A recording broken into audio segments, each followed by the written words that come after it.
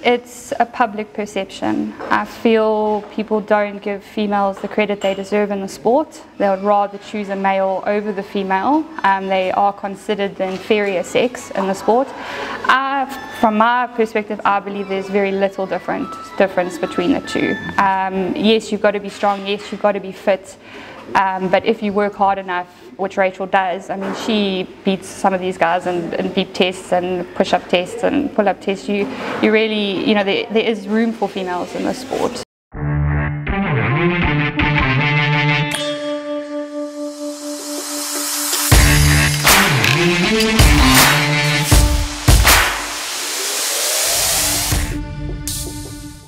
Welcome to another edition of In the Box Seat podcast. Warren Lenferner, Andrew Harrison, and we have a very special guest on our podcast today. Her name is Tarryn Mason. She is the Athlete Development Manager and the Marketing Manager of the South African Jockey Academy, and you'll find out in a moment as to why we have Tarryn on the podcast today. But before we find out about why she's here, let's greet her and wish her well. How are you, Tarryn? I'm good, thank you. All our guests, I don't know what it is, Andrew, when we have our guests, they all seem to arrive a little nervous, and the moment we say, take a deep breath, relax, there's absolutely nothing to be nervous about. They instantly just relax, which is wonderful. Yeah, well, we talk a lot of bollocks, so it's fine. Yeah. No, it's lovely to have Tarryn with us, thank you. Tell us a bit more about your job description, Athlete Development Manager and Marketing Manager of the South African Jockey Academy. What do you do, how do you do it, and when do you do it? Okay, so you know, with most of the employees at the academy, we all wear various hats. I think we took after Mr. Graham Bailey on that one. You know, in the morning he would arrive to work in a suit, and then by the time he left in the afternoon, he was in his workwear. So just naturally, we all did that. So I mean, I started off at the academy as a gym instructor, just working on the fitness of the apprentices. That went into a little bit of research, and then over the past 10 years my job has evolved, and I'm now currently managing the support team. So we have a biokineticist, a dietitian, sports psychologist, myself as a sports scientist, the nursing sister. We all work together as a support team for the apprentices. So my responsibility is to manage that team. As well as I work closely with Paddy Wynn with the recruitment, so we do the recruitment drives and the recruitment camp, and then more recently I took over the social media, and now that's grown into the marketing business. So you've been there, excuse me, been there for 10 years? Yes, it'll be 10 years in January. And we've only met you now? I keep quiet. I'm the workhorse in the background. No, but I always hear the apprentices in the morning, they say, we've got beep tests. And you What is a beep test? Alright, so the beep test, the infamous beep test, is a test that measures your VO2 max, so it's your maximal oxygen consumption, so how much oxygen your body is able to consume and use efficiently. So essentially it's a shuttle of 20 meters, and they run according to that beep, and the beeps get a little bit faster, and then whatever score you get, it correlates to a VO2 max level. Okay. Well, if you tell them to shut up, they'll probably use the oxygen a bit better.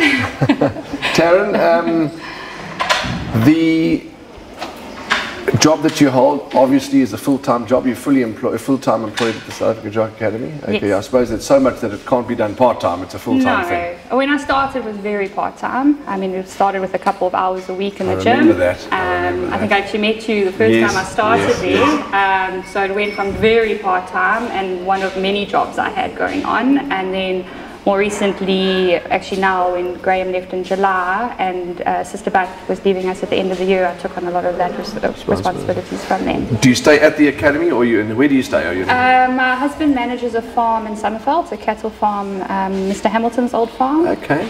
So he's there essentially flipping the farm. We live on the premises there, which is great. You know, you don't find many cattle farms around here. So I didn't even know there was a cattle farm. No, not at all. Probably the first one. Okay. Sugarcane and goats. That's all I see. And horses, don't forget the horses. But okay, so you live here at Summerveld on Mr. the late Hamilton family farm. Okay. Yes. You married, as you just said. No kids as yet? Or?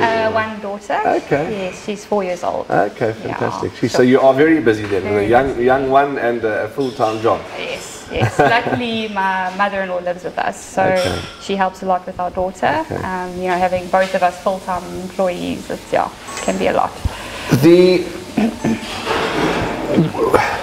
You know, I know that some people will say, well, we beat on the same drum and Rachel gets her airtime, and she certainly deserves her airtime. And I feel, like I said to Keegan DeMello yesterday, she's the kind of person that the more airtime you throw at her and the more praise you throw at her, she just stays the humble person that she is. I mean, she's not an arrogant, attitudinal person at all. No. And a couple of people have actually said to me, Andrew, at the races, she's very focused and she doesn't engage much with general people at the races. And I've asked her about that, and unfortunately, you know, there are some people out there that are quite harsh on other human beings, and we've all been the recipient of that. We were actually just talking about it at breakfast, which is completely unacceptable as far as I'm concerned, but that's for another debate. And she just chooses to stay focused, ignore the negativity, and crack on. She is the only lady at this point at the South African Jockey Academy. That's a heck of a stat. It's a heck of a proud thing for the Jockey Academy. No, huge. You know, we've always opened our doors to female apprentices. We usually, I mean, in the past 10 years, every year get 1 or 2 of them that come through the system. But, you know, by the time they get to track, they start realizing, you know, the intensity of the sport and how challenging it is to be a female in a male-dominated sport. So, unfortunately, you know, every year we cross our fingers and go, oh, this will be the one, she's going to make it. And we finally have it. We finally have Rachel, and she's, yeah, we're incredibly proud of her. But is it a physical thing or is it a psychological thing? Quite honestly, it's a public perception. I feel people don't give females the credit they deserve in the sport. They would rather choose a male over the female. They are considered the inferior sex in the sport. From my perspective, I believe there's very little difference between the two. Yes, you've got to be strong. Yes, you've got to be fit. But if you work hard enough, which Rachel does, I mean, she beats some of these guys in beat tests and push-up tests and pull-up tests. You really, you know, there is room for females in the sport, but it's a support that they don't get, which I feel is the I remember when Rachel first started riding, there's a bloke who found me on what was it, Facebook or something, and he said to me, that woman, he said, I'll never make it, she'll never make it. And then now, he's a dedicated follower. Well, I hope you've gone back to him and told him that he knows. He eats his I've words. told him. Have you told him? Yeah, good, because, you know, why knock people? You know, that's what we were talking. We had such a lovely breakfast this morning with Gavin van Zyl and Tony Riverland and some of the team here at Summerveld, and that's what we were discussing. You know, it's just let people try their best. Don't look to them but you know, as far as I'm concerned, it doesn't matter how good you are, whether you're male or female. If you can't take the mental side of it, you're in trouble. Yeah, but also you've got to be able to do the job. Whether you can do the job, but if trainers start shouting at you, the other jockeys start shouting at you, you say, you've got to take it. I'm in. And it's at that the problem. point that we lose the girls. Yes. It's at that point, you know, the riding masters do such an incredible job to get them to that level of riding. I mean, like all our apprentices, 90% of them come in with absolutely no riding experience. After 6 to 7 months with us, they're ready for track already. Within 18 months, they're race riding. So all that initial training is there, but as soon as they get up here, it's very intimidating for them. I mean, it's hard for our guys too, you know. Absolutely, because it's, you know, there's, again, as we were saying at breakfast, it's about constructive criticism, good feedback, but shouting and screaming at people and insulting them, anybody's going to break down, you know. In this game, you've got to be able to take it. Yeah, but simple as that. I disagree with you. You say you've got to take it. You've got to be able to take the criticism. Look, you've got to do it in a proper way. Rachel started riding work here when she was very 14. Young. Yes, 14 or 15. I wouldn't like she knew what was going to come. I wouldn't like to get on the wrong side of Rachel. Please let me. She'll put you in your place. Exactly, which is fantastic. But she's mentally strong. She's what I'm trying to get to. I understand that what you're getting to. What I am saying is, if you want to insult somebody, if you want to discipline somebody, or you want to crap on them for a bad ride or whatever it is, or you've done a job badly, do it in a forceful way, but not in an insulting, debilitating way that you're going to make the person a nervous wreck, because you're going to get nowhere. That's the point I'm making. What game have you been in? Well, I know, that's anyway, but that's just everyone's opinion. But back to the intake for next year. That's what we're so excited about, because you're right, we've been battling, well, I say we, the industry has been battling to find girls, and there's apparently 5 next year, is that right? That's Tell us right. about that story. Where did that journey start? Where did you find these ladies? Tell us about them. So every year we do a recruitment drive. So we send our team out to the different race courses throughout the country, and we set up interviews with students. Obviously we have the initial requirements of height and weight, because if you don't have that right, that's, you know, you're going nowhere in the sport. And we'll obviously look at fitness requirements and stuff. So we did a lot of advertising to get it out there, but to be quite honest, Rachel has been our biggest ambassador in this. It's because of her that we had so much more interest from females. Well, that was going to be my next. I know everyone's schedule doesn't marry, you know, at this time when we were doing the podcast, and I actually wanted to get Rachel to come and join us. Oh, sure. Very busy. Absolutely, because that was going to be one of the questions. Is, you know, her success and her determination and will to win and will to do well a result of such a big female intake? And you just answered that. No, 100%. No. Did she go with you to any of the schools or to wherever you went to? No, Not really. she, you know, they're so busy at the academy. She was very involved in the recruitment week when we had all of them here, which was so amazing for the girls. The hours were massive, like, you know, having a celebrity in the room, and it was nice for Rachel as well to you know, get that recognition. So she helped us with the recruitment week, just to spend some time with them. And then obviously she's just made head girl, so next year she'll be a big mentor to them. Yeah, sure, Andrew. It's a. I wouldn't. Can you say it's a fairy tale, all this coming true? I mean, I suppose it is a bit of a fairy tale because You sound like Thistleton. Lots of fairy tales. Lots of fairy tales in this beautiful game, and that's why we've got to continue looking at the positive. But these 5 ladies. If you don't know, I mean, I can't remember his name most of the time. Do you know who? Do you know their names, or where do they come from? Well, I'm not sure if I can share that information. You know, we're still going through the process of admitting them and stuff. I mean, as it is, we actually have 7 females for next year, but one's international. She's just recently pulled out. She's going to retry for next year. Okay. And then we've got 6 South Africans, 2 from Johannesburg. Okay. Another 2 from here and 1 from Cape Town. Okay. So, sorry, I should. The way I should have asked the question is, tell us where the girls are from. Obviously, you can't disclose their personal details as yet. They haven't even arrived at the academy, so I apologise for that. So they went through that when you have a week of sort of orientation. Yes, a recruitment week. We were finding, you know, we would take in about 15 students. I'm talking about 8 years ago now, 10 years ago. We would take in about 12 to 14 students, and within the 3 months of their probation period we were having huge dropouts, and that was problematic because you're taking young students out of their schooling, away from home, into this new environment, to then throw them back home, you know. So we started the recruitment camp. So after the initial interviews they spend an entire week with us, so they get a good understanding if this is what, you know, they want to do. I mean, they're up early at 4:30 mucking out stables. They're essentially a first-year apprentice for a week. And then we are able to put them through a series of tests. So the beep test, and we look at their body fat. We have the dietitian in. The riding masters do exercise lessons with them, put them on the lunge. So, you know, until you're actually on a horse, you're not going to know if this is for you. You know, without the experience, they're all coming in with nothing. So yeah, it's a really good week to get an understanding of them, for them to understand what the sport is. And since then we've had, I can't work on the stats, but very little dropout at that point. I mean, in your opinion, I mean, obviously you would want it to work. It's hard to assess at such an early stage, and only having them for a few days in their course that they've come to already. Do you think that in the group of ladies there could be 1 or 2 that could go on to be nearly as successful as Rachel? I mean, have you got hope that there's something there?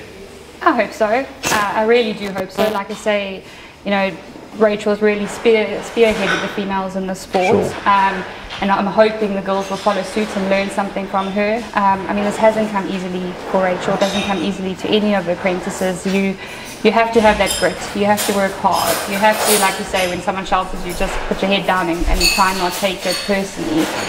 When things get exciting and you've got all this attention, you need to be humble. There's a lot that goes behind the scenes in becoming a professional jockey, and I do believe that we have some very hopeful candidates in the group. Yeah, well, it's tough for everybody. I mean, the 2 white caps have just arrived at Ashford, so they always practice on our horses. Brevin and Ashton. Oh, yes. But you can see they're nervous. Yeah. And then you need an attitude like James. Yes. James? I don't know what his surname is. Lihaba.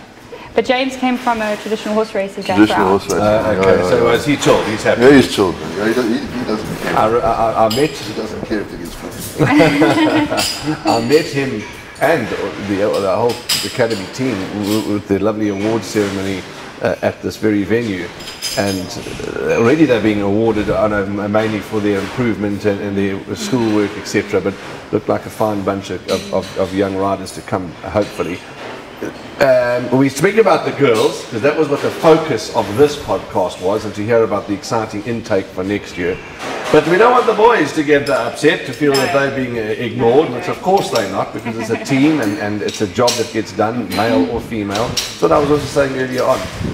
The world's changed. For those out there that feel women are not good enough to do certain women, I know more women that can do more things than I can do. So woman power, that's what it's all about. And Well, they can't take on Eben Etzebeth.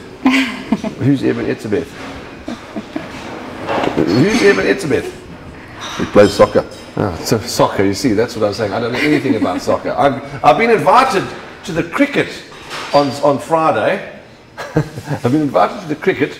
What's cricket? I don't know. I just know there's cricket at Kingsmead, Hollywood Bet Kingsmead.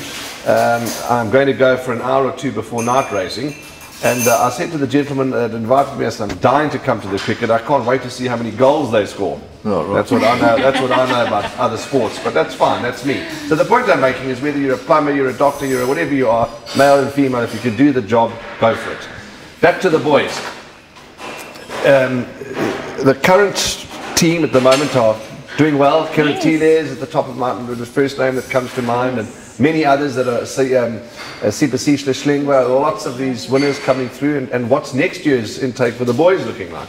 So we have a total of 12 coming in for the next year. So we actually have a nice split. If all the girls come that are expected, it'll be a 50-50 split between boys and girls, which is probably, I think, is the first for us.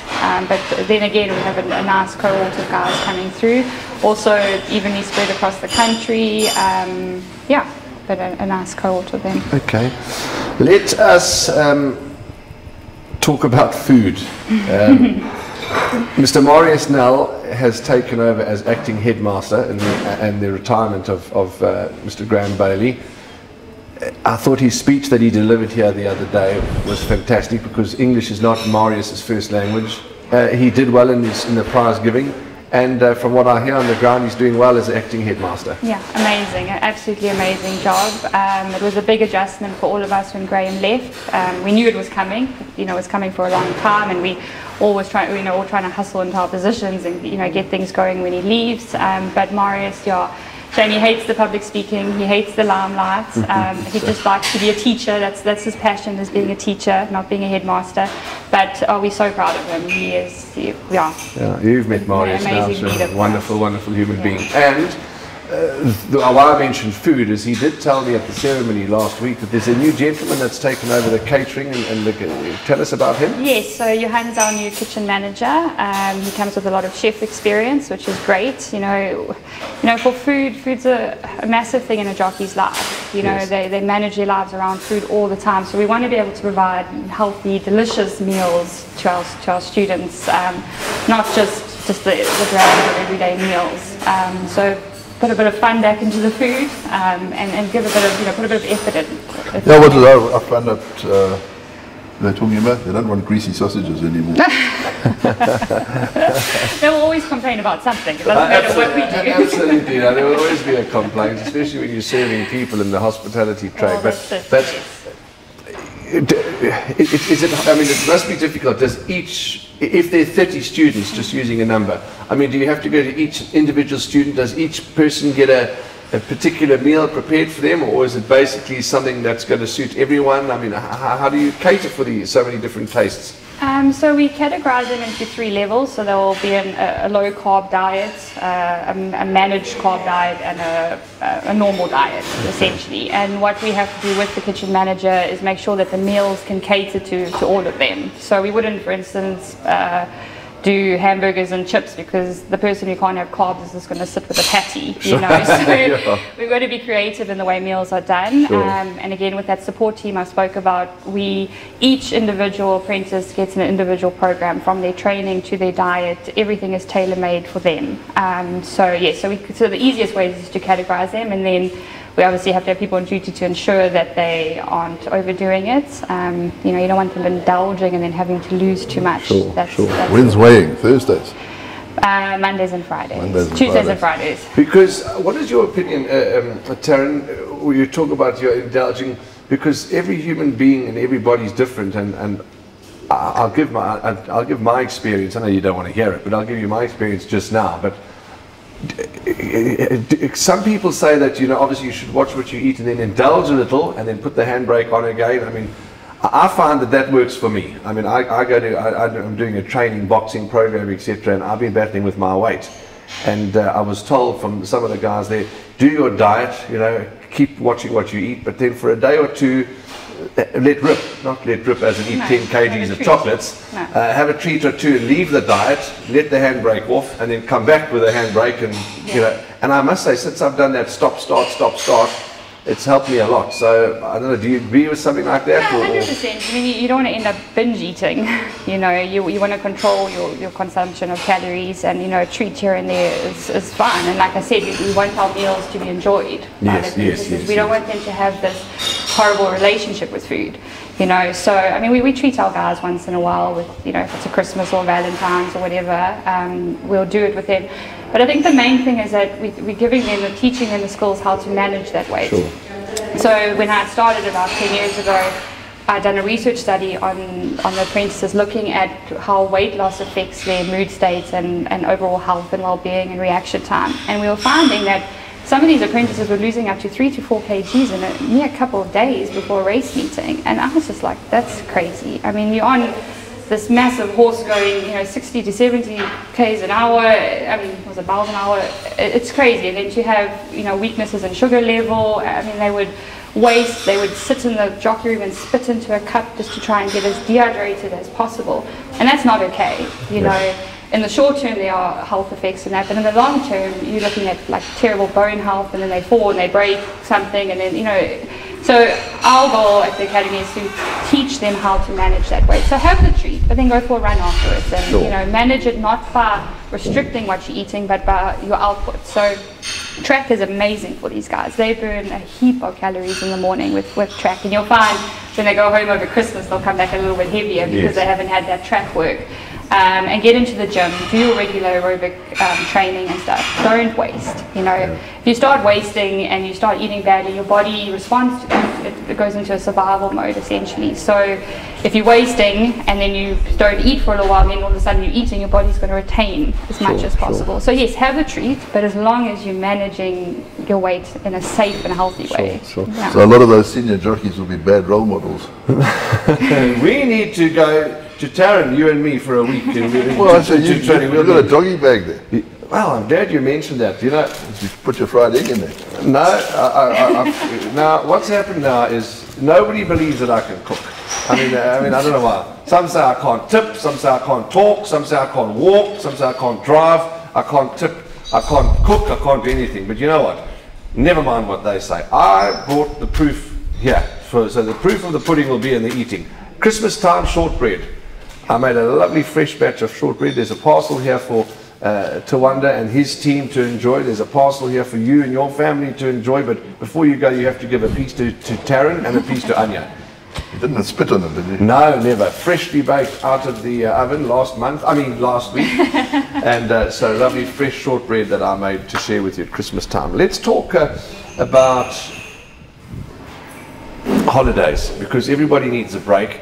A lot of the racing fraternity sort of say, and again everyone's entitled to their opinions, well, the youngsters shouldn't have time off, they should be working extra hard, etc., etc. But you know, if you live in a faraway place and you've been at the academy and you haven't seen your family for a while, you know, you'd want to go home and see your family. So I think rest for everybody is needed. Yeah, no, definitely. I mean, in racing, there is no on and off season. It's Sure. full time all year round. I mean, we have a race meeting every day of the year in the country, barring Christmas or, I mean, a few couple of days. So, you know, for other athletes, they have, you know, if you look at your rugby players or your soccer players, they have that pre-training season, they have the off season, they have the time to rest and recuperate between, you know, the mental, you know, like we say, mental is very important, have that time off. Our apprentices do go home. A lot of them, our race riding apprentices still race throughout December.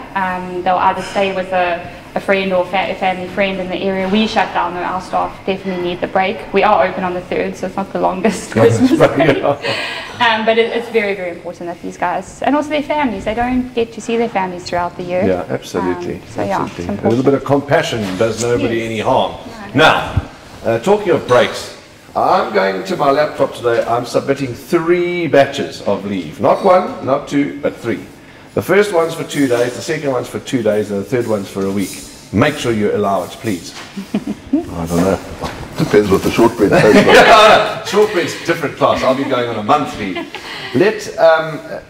We've spoken about marketing. That's one of your responsibilities. The awards we've touched on was a phenomenal event. But there's a video that's come out and there's numerous photos. Where can people go and view those to see what a great occasion it was and the successes of the Academy? Yeah, no, we had so much media at our prize giving. It was amazing. I was saying to Tawanda, it was so nice for the apprentices, you know, to feel a little bit like a celebrity. Yes. So yeah, we have obviously our Facebook account, so the SA Jockey Academy account there, and our Instagram account are the most active. And then we have a website, which is the sajockeyacademy.com.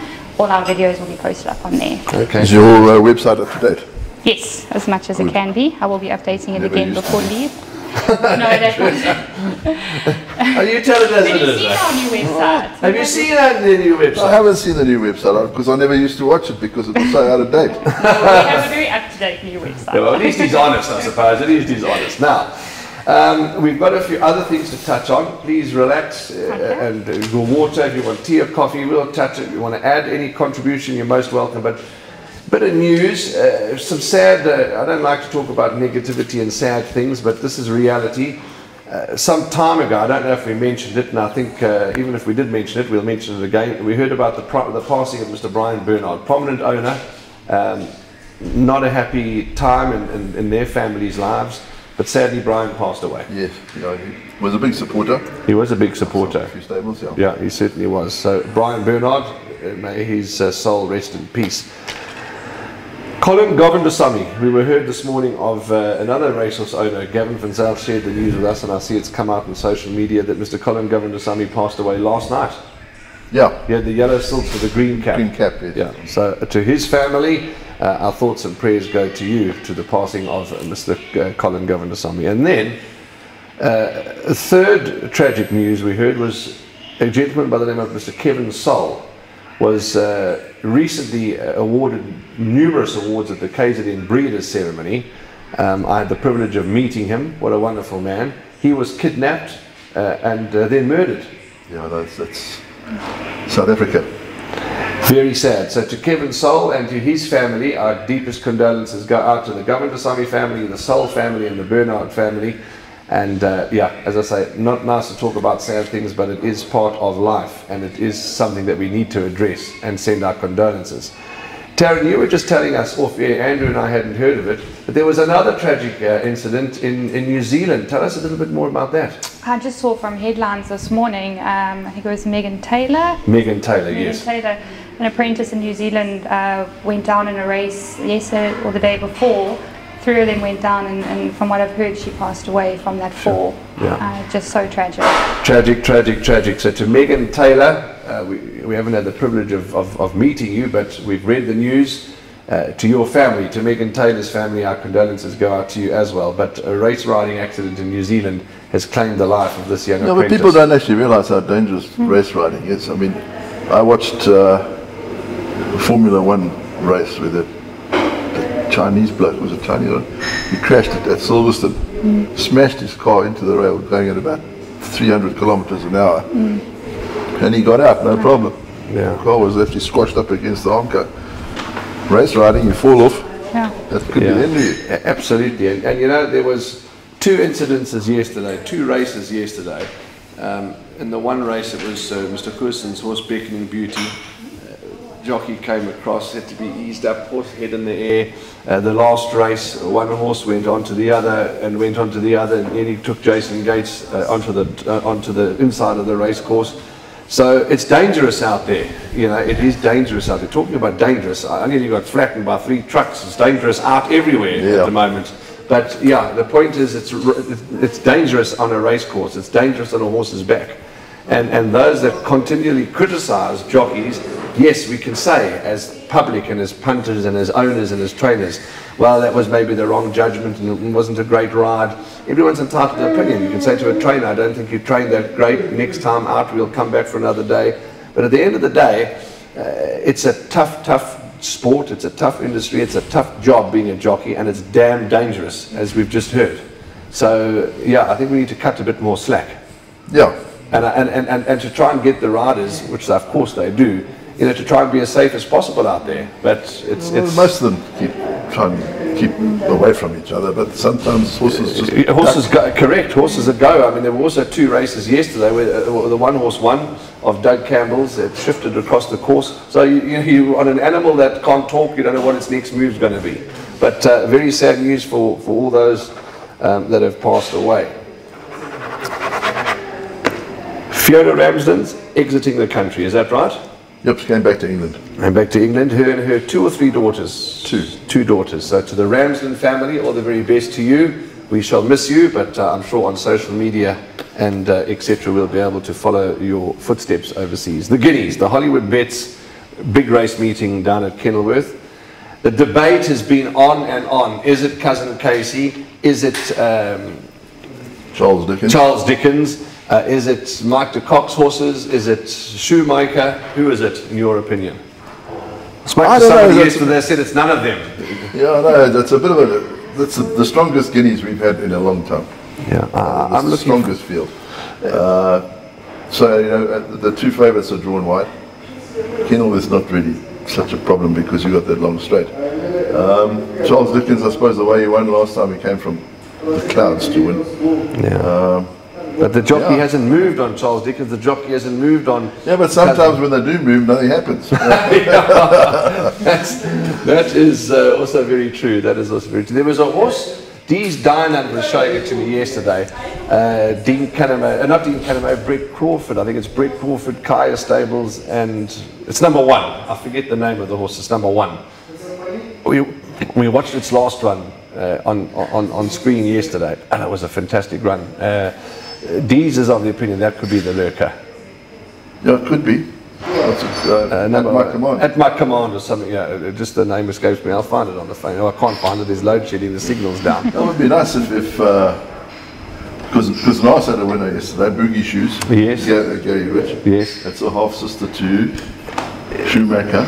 Yes. And Zapatilis. Yeah, that's right. Boogie Shoes won yesterday. Of course, Nice had 2 runners yesterday. I backed the one. The one that I backed ran tailed off last, and the one I didn't back stuck me out of everything. Luckily, it was load shedding. I couldn't get on. But just shows you the game, how unpredictable it is.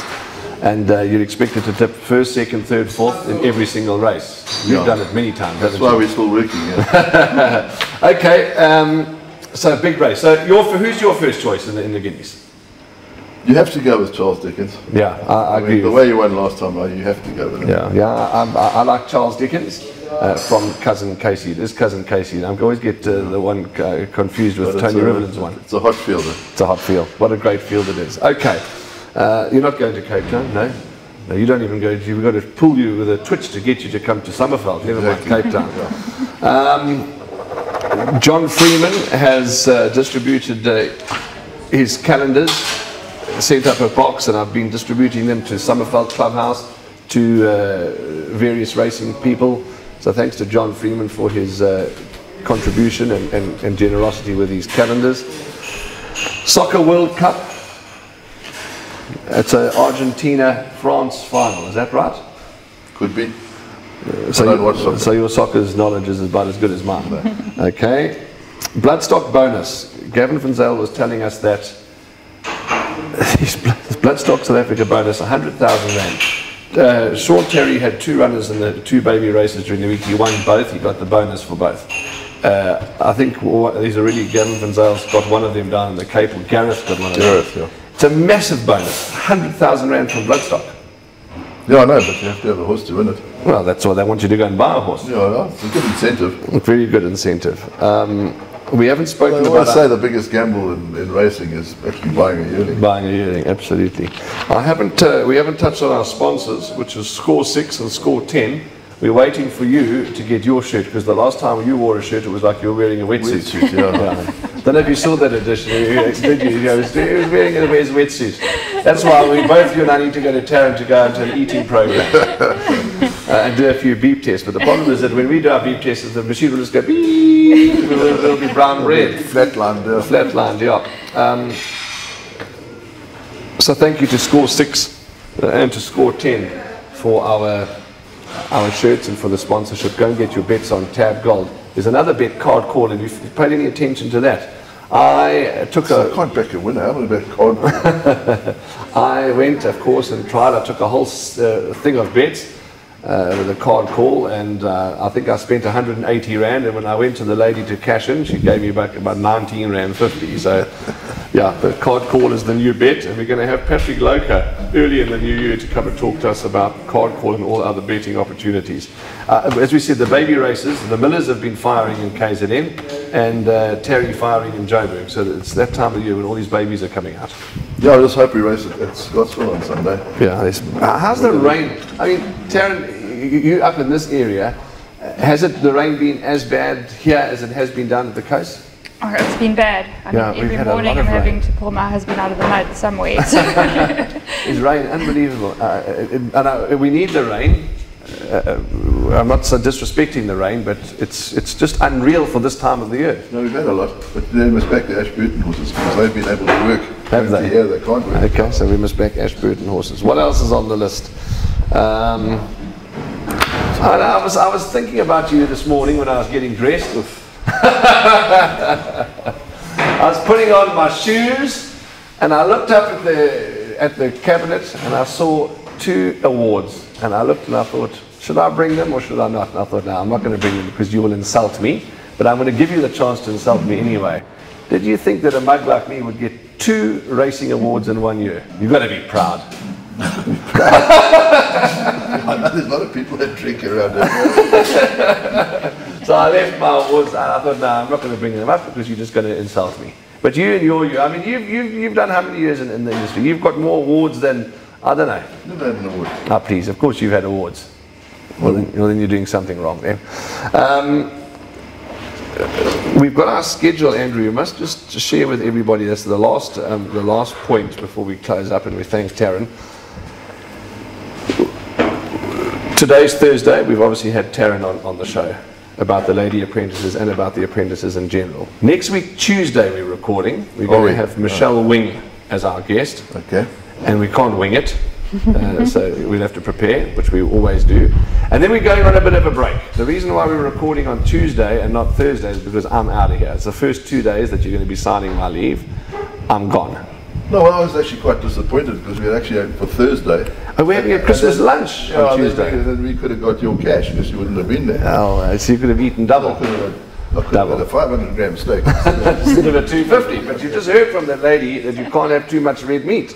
She didn't say my new shirt. She didn't say that. But so we're recording on Tuesday next week, and it's our Christmas lunch. We'll be with Michelle Wing, etc. And then there's a break. Our production team are all dancing because they also need a break. Everybody needs a break. It hasn't affected my nerves in any way. No, stop it now. We need a break. And our first podcast, I think, will be back on Thursday, the 12th of January. And we'll be back in full swing. So that's our schedule. But for today, Tarryn, thank you very much. It's been lovely to hear a bit of your story and to hear about the Academy story. And you guys and girls are really, you can see the difference in the social media, in the marketing, in the production, in the way the apprentices are performing a job well done. So lovely to have you here. Thanks for telling us about the new ladies and the new intake, and we look forward to meeting them next year. Sure, thank you for having me. A huge honor to be here. I love watching your guys' show, And it's amazing how you guys are showcasing the behind the scenes of racing. So thank you to you guys. You see, nothing wrong with us podcast. Keep telling you, it's a Group 1 winning, Equus Award winning podcast. What more do you want? I've seen some dirty comments, I promise. Don't worry about They it. always will be. Always will be. You ignore that. I mean, you just got to feel for those that keep insulting one another. Thanks, Andy. Thanks to the whole team, to Tarryn. It's been great. And yeah, we'll see you next week. I'm sure although we're recording on Tuesday, it'll only go out on the usual time slot. But that's a wrap from us. Nothing else to add. Be safe, and we'll see you as always. And thanks to Tawanda and Apiwe. Tawanda and Apiwe. I think I should get his name right. Apiwe. Well, thanks for helping me, because I think I called Apiwe Sam or something last week. No. But Apiwe, and Apiwe's learning the ropes, eh? He's quite sharp at it, isn't he? He's very sharp, and he's got a lovely big broad smile, and he's just happy to have him. Tawanda, what does it say on his shirt? Don't play the same. What? We don't play the same. What's a moom? I don't think we should answer that. Okay, that's a wrap from all of us. We are going home and preparing for racing. Our next race meeting is on Friday night. Friday night, eh? What a pleasure. I love Friday night racing. I don't. I'm usually asleep. That's a wrap from Grumpy, Andrew, myself, and Tarryn. We'll see you as always in the number 1 box. Be safe.